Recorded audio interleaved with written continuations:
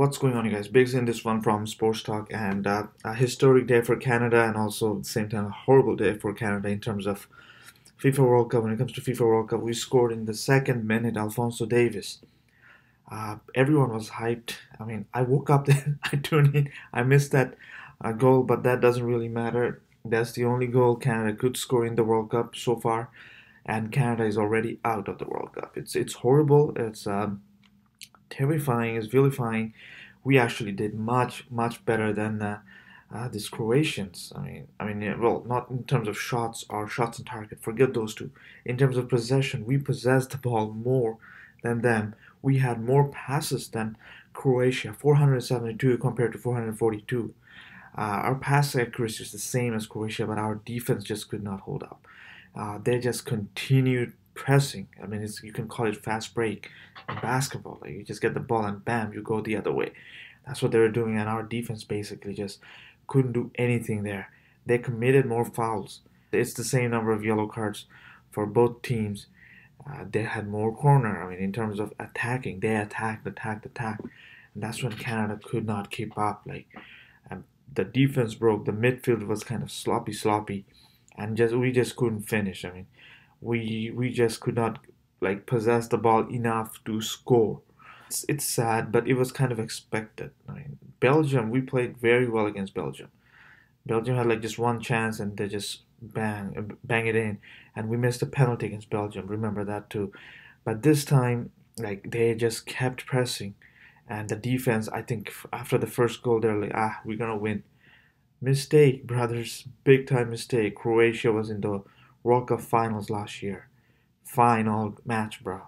They lost to France, but I don't know where things went wrong because people knew that they would be coming, and the defense just fell apart. Defense just fell apart. I mean, you look at the goals. I mean, you can tell the defense just gave up. I think for the first 20 minutes, 25 minutes, Canada played well, and then the floodgate basically opened. 36th minute, 44th minute, 70th minute. Oh God! And then even in the extra time, someone scored. That's just pathetic. Who scored this? Lovro Maher. It's all bad overall. It's a bad, terrifying performance. Let's just go over our defense here. Laria, Miller, Vittoria, Johnston. They did not do well. They could not do well. These guys just kept coming, and they kind of fell apart. So you see, Laria has been taken out. Miller got a yellow card. Victoria Johnston survived kind of, but I mean, what do you mean when they score four times on us? That's just not good. And then the attackers kind of fell apart as well. We got David up top and Laren up top. You'll see them here, and they could not produce much. They just had to be taken out of the game.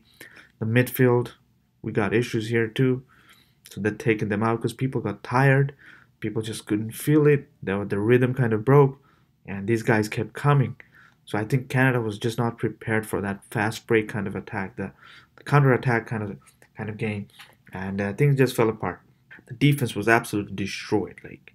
I mean, it's just I don't know. They couldn't even find any better defender here. So these three guys stayed in, and then the midfield. I mean, you have to have possession in the midfield to give the ball to your strikers, right? Didn't really happen. Didn't really happen.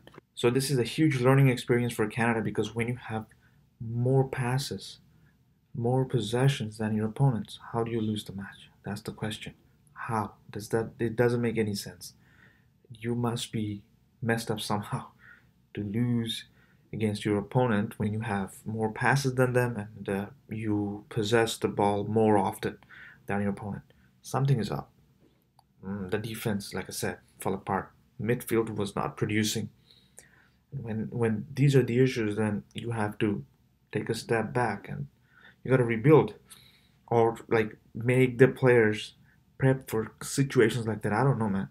You made the World Cup and you just couldn't handle those fast breaks. Come on, dog. You gotta get your shit together and get ready for the 2026 because that's when the World Cup is coming here, and you better win a game, bro. Come on, dog. This is not acceptable. This is definitely not acceptable. Davis was the only guy who did something for us, and then the goal key definitely he did what he could. There were times when he had to defend for himself. His defenders were not doing their job basically. So yeah, man. Step up, get shit done, and at least try to win the next game against Morocco. Morocco's on fire. Remember that. Morocco's gonna fuck shit up. Let's try to win a game, bro. Come on, let's go.